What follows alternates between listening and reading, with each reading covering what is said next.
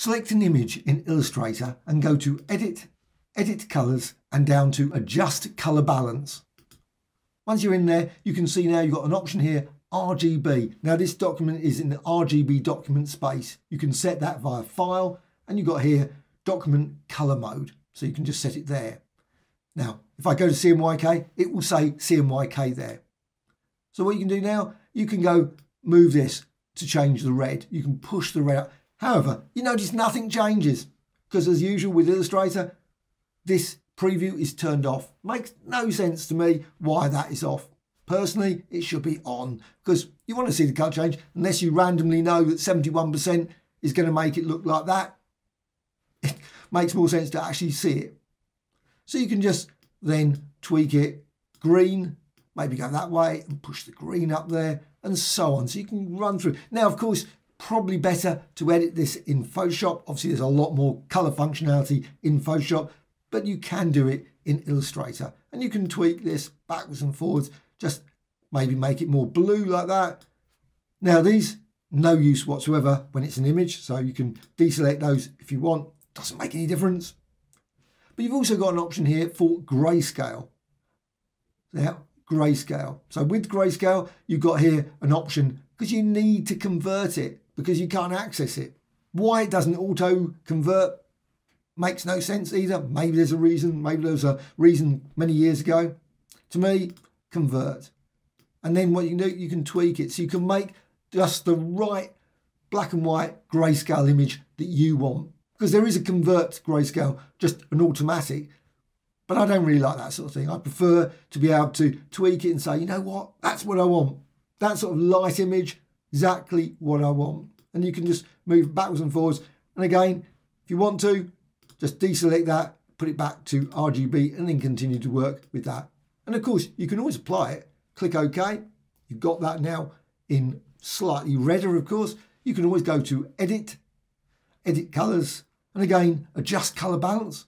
Go in there, and again, Grayscale, click the Convert, and then again, make certain previews on, and then you can see the result there. So you can tweak it a bit more so you can get exactly the right grayscale image that you want.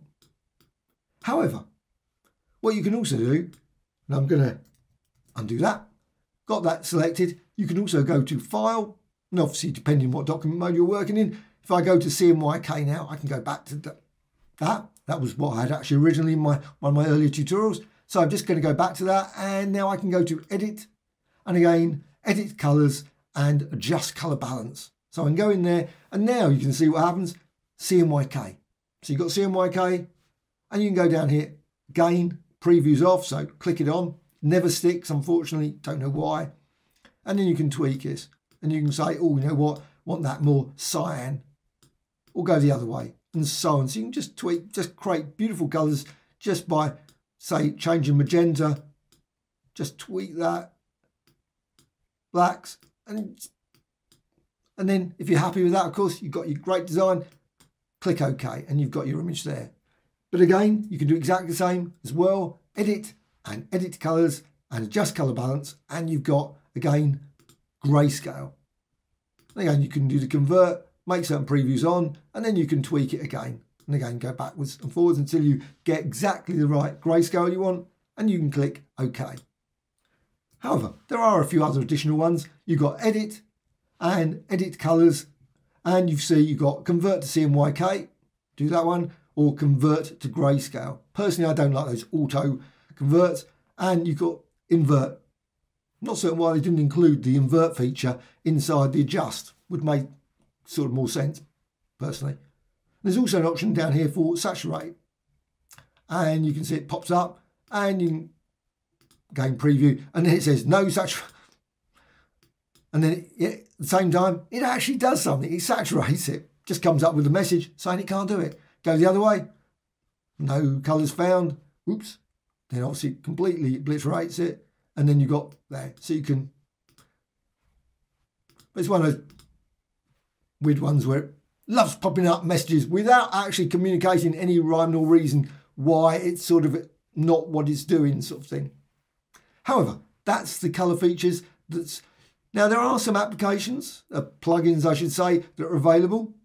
you can see Phantasm. Phantasm's a really good one, and you can find that, obviously if you've got Phantasm from Astute Graphics, find it here, Window, and I'll probably look here and find it's not down here. Yes, Phantasm, I knew it was going to be somewhere. So Phantasm, and you've got tons of functionality that you can manipulate various images as well.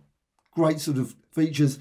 Now, of course, at this point, you can see, you just tweak it like that. It's a sort of Photoshop within Illustrator. But you may prefer just to go to Photoshop and edit. If you've got Creative Cloud, of course, you can go bounce backwards and forwards reasonably easy. Still not as good as it should be personally, but I think it's getting there. But it would be nice. Oh, you can see you can create some great colours in Phantasm. Worth checking out their website, Astute Graphics, for some great colours, so you can get some very unusual looking effects there. As an alternative to all the edit commands, what you can do, just go over here and rectangle tool. With the rectangle tool, just create a rectangle on top of the existing design. And you can see it's filled with obviously something. It doesn't particularly matter because I'm going to change it. I'm going to change it to, say, yellow. And also, it's got a frame as well. And of course, I can't see where it is. So I'm just going to, so I can position it. Yeah, it's perfectly reasonable. So I can change that to green, say. Well, once you've done that, just go over here to opacity. And of course, you can actually add multiple rectangles. You don't have to have just one. So multiple rectangles, and then you could recolor in, of course, combinations. But you can go here, opacity, click there, and you've got here green there, obviously it displays that, but you've also got blend mode, so you can turn around and say, let's change the opacity. So you've got a nice green there. So I've set it to 60%, make it 27%, or maybe go the other way, just put it to 100% and then go for blend modes and just go darken.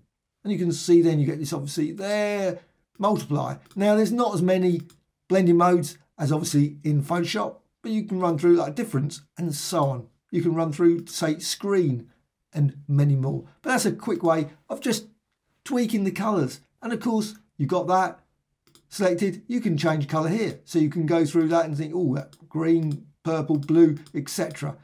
So you can run through those. And as I said, you can always add multiple ones on top as well. And you've also got effects as well. So you can maybe blur things, tweak things. You've got masks, you've got gradients.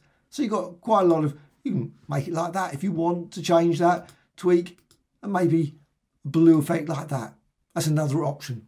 Another thing, you can go to Edit menu, Edit Colours, and then to Adjust Colour Balance.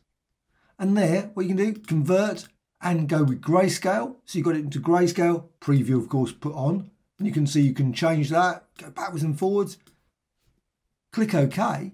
But what you can do, you just go over here, click that, bring up a colour, go for say red, click OK, and then you've got your design, not just Grayscale, you can now turn it into a lovely red design like that, just for here. So you can just change it, oh, I'll go for blue instead.